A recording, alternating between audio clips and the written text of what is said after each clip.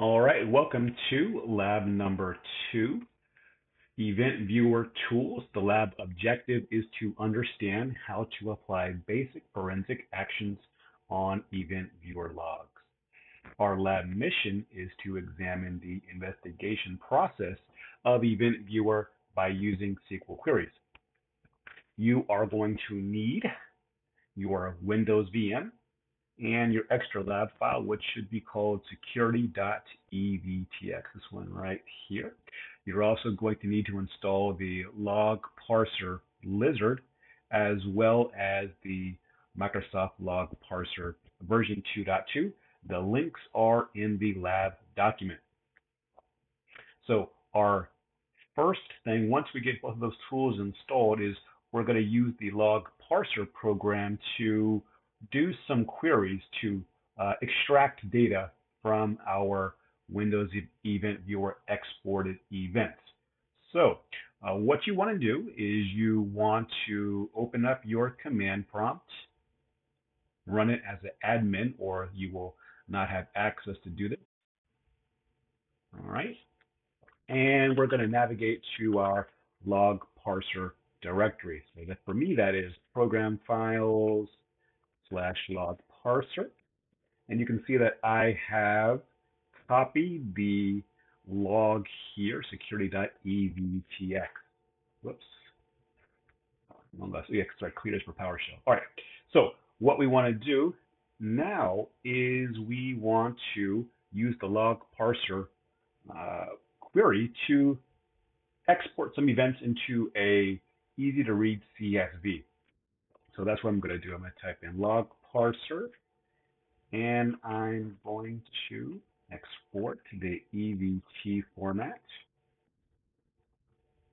All right, I'm going to output it to a CSV and I'm going to select everything. That's what the star is. And I'm going to select it from security.evtx. I'm going to output it to a file called file.csv. Now it looks good. All right, now you can see my file has been created right here. So again, I exported everything from that file. You can see that in the binary format is about 2 megs, and when I exported it to a CSV, it was about 4.3 megs. So let's go ahead and open up that file. I'm going to use the let's see, I'll open it with Microsoft Visual Studio Code. You can also open this up with Microsoft Excel here. So this is what it looks like. We know it is a CSV. We have our columns here, comma rate separated value, but I want to view it, with the Excel preview. So I'm going to do this right here. And you can see I've got all of the events right here. So pretty nice looking little tool. You can get this tool as well if you would like. But you can see we got lots of event IDs. You can parse them as needed here. So first part was a success. All right. The next thing I'm going to do is I am going to use the same tool, and I'm going to only export successful logons. So let's go ahead and pick back up where we left off. We got to modify this, right? And I'm going to say where event ID equals 4624. And I'm going to output that to successful logons.csv. I'm just checking my syntax here, make sure I got everything looking good. Let's see. From security. Oh, I forgot to make this into a single quote there. All right, the rest looks, forgot quote there, double quote. All right, let's try that. Let's see, I did, I think I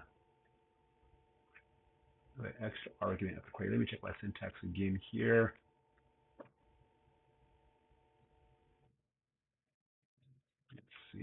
So select everything from security.evtx equal quote where, in fact, let me make this bigger. There we go. Where event ID equals quote 4624. Oh, I see my extra space right there. That's what's going on here. Syntax. There we go. All right. Once I fixed my syntax and got rid of that extra colon, you can see my file is right here. So I'm going to go ahead and open it back up with the Visual Studio Code, and I'm going to see that all we have right here are events 4624. So again, super useful tool to extract everything in a simple to read format. So we'll call that one a success.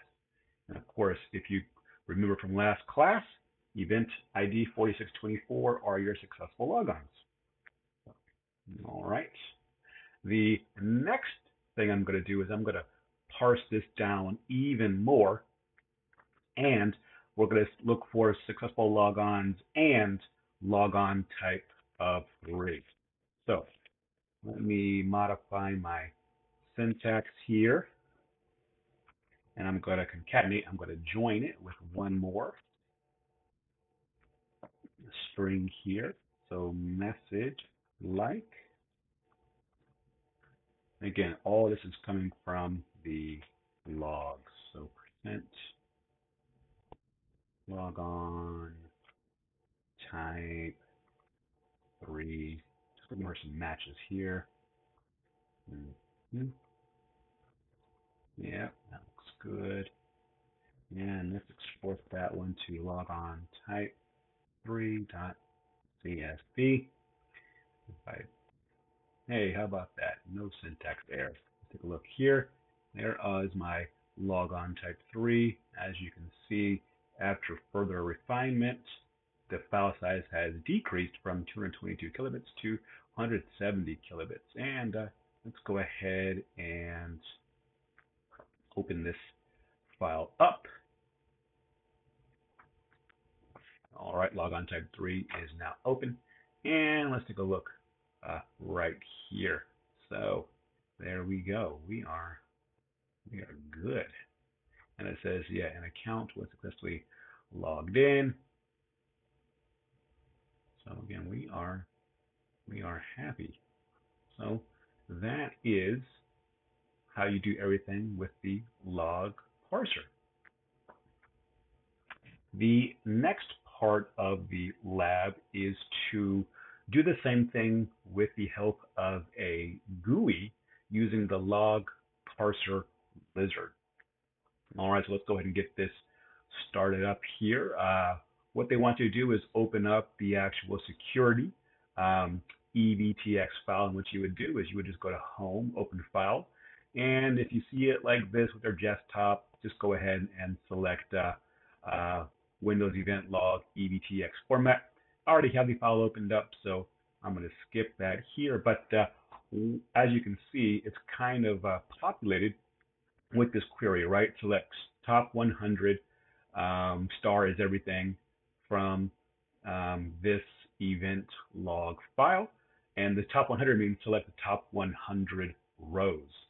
And if you run this query, you can click on right here, run. And at the bottom, you see that it is actually parsing everything out for you.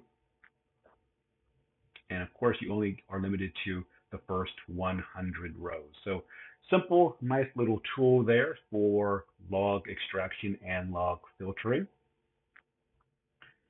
The next thing that we want to look at is to, let's see, we want to look for some failed logon events.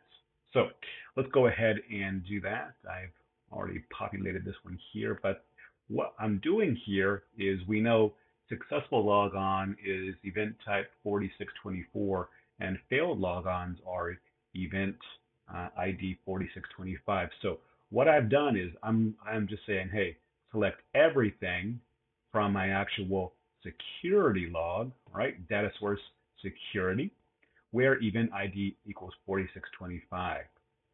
Now I'm going to run this, and you can see right here, um, I have some failed logons.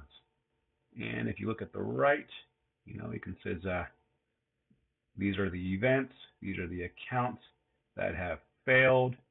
Me logging in, and most times, it's me probably, typing in my password wrong. There's some of the accounts on this one. Frank, there's one named student, and so again, this computer has lots of failed logons here. So that's everything. We have about what 20. Let's see, we got a lot of entries here, 10 to 27. Yeah, we got a lot, like 27 total failed logons here. So cool thing is, yeah, here's the latest one at the top here, 110. That's probably me logging in, and the other ones are from previous attempts or whenever this VM was made. Okay.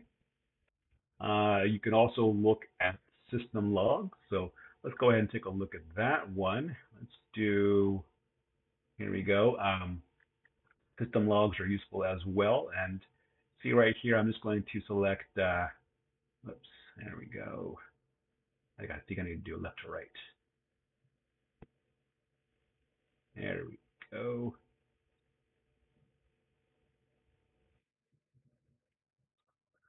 Let's see. Let me cut this one out. Get it out of here. Select that. Run. And again, I'm looking at my system logs this time. You can see they're coming from here. And if you scroll down, see I've got 100 system logs. Like what's going on, with the health of this computer, right? These same system logs are the ones that you see from your event viewer. And if you were to expand the window logs and go to system, these are these logs right here, system logs. All right. Now, of course, we can filter even further and look for certain events. So that's what I'm going to do here. I'm going to say, okay, I want to filter down from system logs where my event ID equals 1074.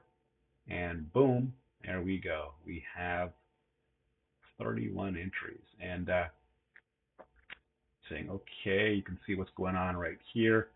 We've got some restarts of our computer. So again, very useful log to see what's going on, with our computer being shut down. So both Microsoft Log Parser and Log Parser Lizard are super powerful tools and can help during an investigation. The more knowledge you have with SQL, the more advanced queries that you can write to help you with your investigations. And that is the end of lab number 2. See you on the next one.